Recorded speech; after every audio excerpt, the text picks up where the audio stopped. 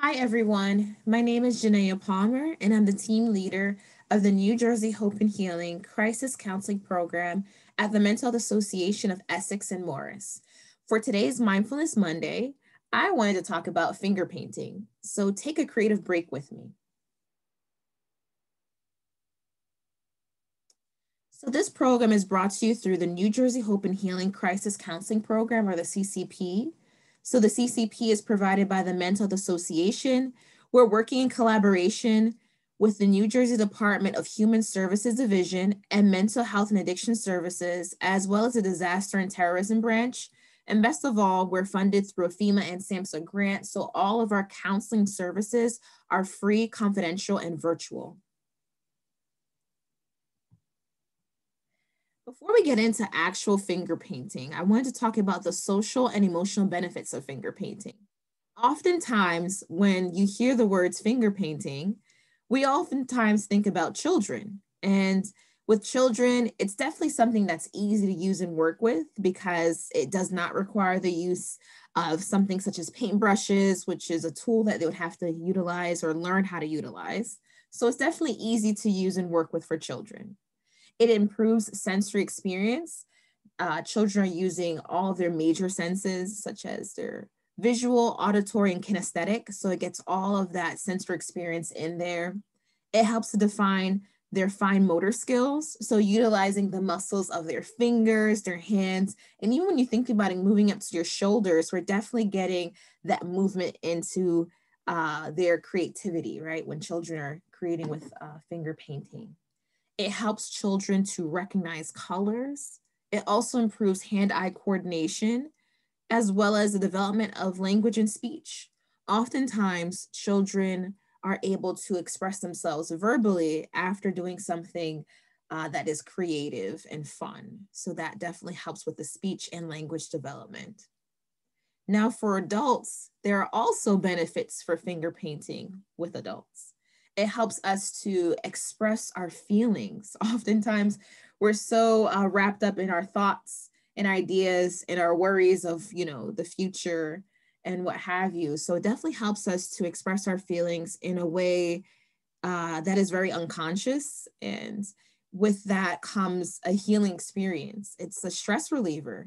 Finger painting can be used to help to relieve stress and improves our concentration. We're able to practice some mindfulness by using some finger painting activities, and definitely help to build rapport and connection, especially if you're doing this with another adult or within your family or even with your children. It helps to build that rapport and connection by engaging in this activity together. So you're probably wondering, how can you be mindful while making art? One of the first things I think is important is to let the process, not the product, be your focus. So try not to think about what the outcome will be. Try to really engage in the process and be present in the moment of creating. Another thing is to pay attention to the experience of painting through your senses. So you may want to take notice of, how does the paint feel between your fingers or and the paper? How does it feel as you glide the paint against the paper or whatever material you're using? Can you hear any sounds, maybe as you're opening the paint bottle? Is there anything that you smell? How does the paint smell? So just paying attention to the overall experience through your senses can be helpful in, being mindful while making some art. And then also approach the process with curiosity and acceptance instead of judging it as good or bad. Definitely trying to, quiet down that inner self-critic as, how would this really come out? I don't know what I'm doing here, and this doesn't look so good. We're oftentimes so critical of ourselves. So try to, approach it with curiosity and acceptance as you're creating art can be another way to be mindful while art making.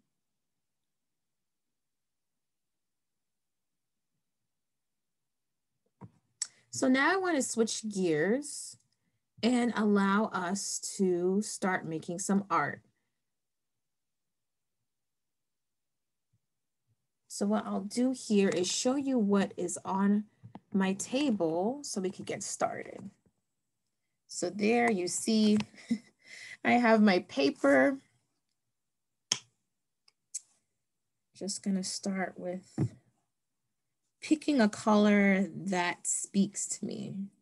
And right now, that's orange. I'm actually working with tempera paint that I actually got from the Dollar Tree, and just some computer paper. So I'm just gonna square it out some colors that speak to me. Let's see.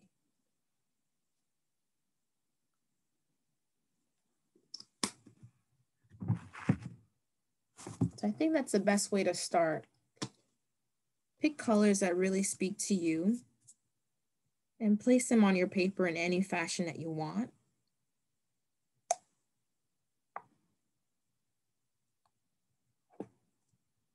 There we go. And once you're happy with that, then I say just get right into it. Move the paint in any which way or fashion you like to do so. But once again, recognize how it feels against your fingertips, against the paper, whatever material you're using.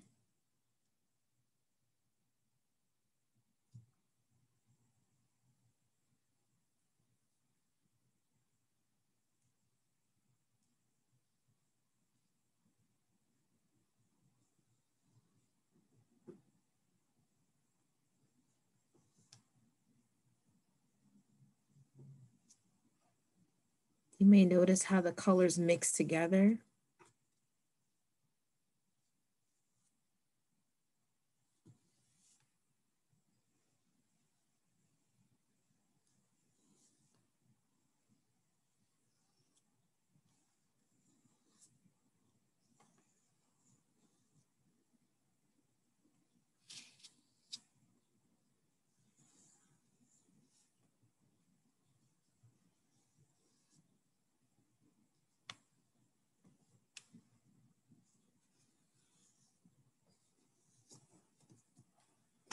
Okay, I'm just gonna get some more paint. I'm also noticing that how it even feels when some of the paint kind of runs out of my fingers, meaning that I'm creating almost like a dry brush effect, but without brush. So that's quite interesting as well. And I kind of use up all that paint and it's just a little bit on my fingers and how that really comes across.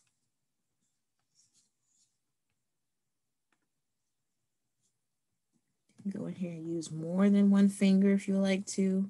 It's up to you. Possibly you even want to use both hands to do your finger painting. Just have fun with it.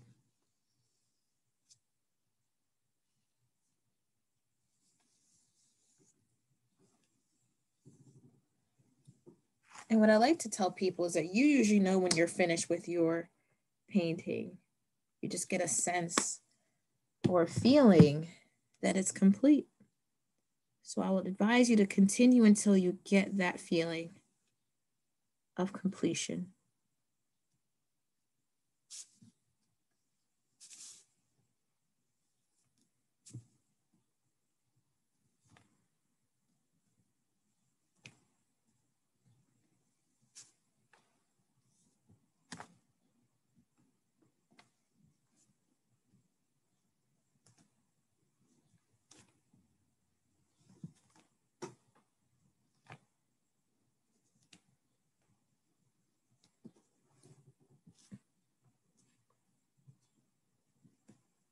Just adding a little bit of my finger marks here, having some fun.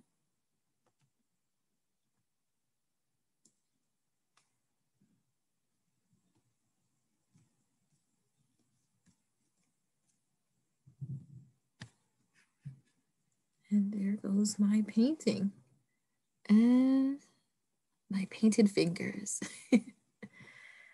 I had fun with this, and I hope that you're having fun too at home or able to do this, on your own or once again with family members or someone that you love to help build some rapport and connection, or just practice mindfulness on your own.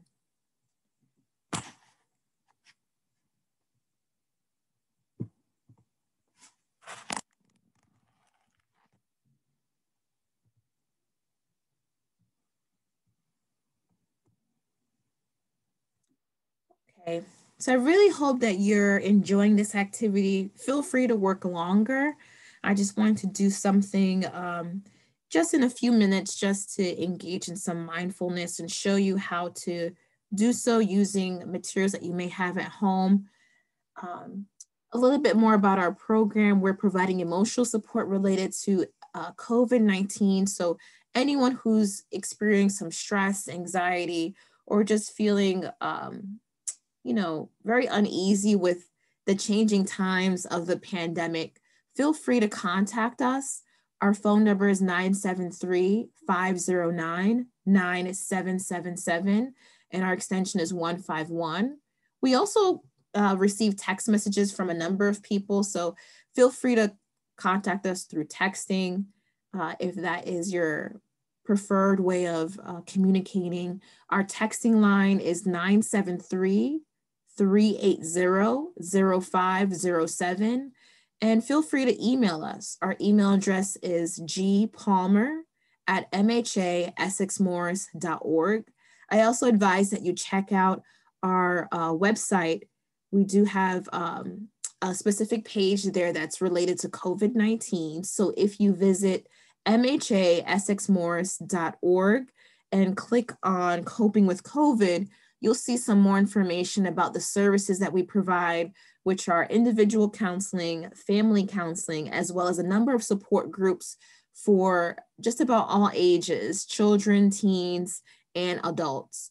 Most of our groups right now are involving mainly some support, connection, but also some creativity as well. We have a knitting and crocheting group called Unwind With Us. We have after school chat and crafts for children and teens where they're, using creativity to de-stress, but also a form of connection. And then every other Friday, we also have something called Fun Zone Friday for adults, where we're engaging in some really fun virtual games and activities. But once again, giving some other points of connection throughout the week for individuals who are really, struggling during this time. So I hope that, you contact us, you visit our webpage, or share this with someone who you may think may be in need or could benefit from our services. Once again, thank you for joining us for this Mindfulness Monday activity, and have fun finger painting.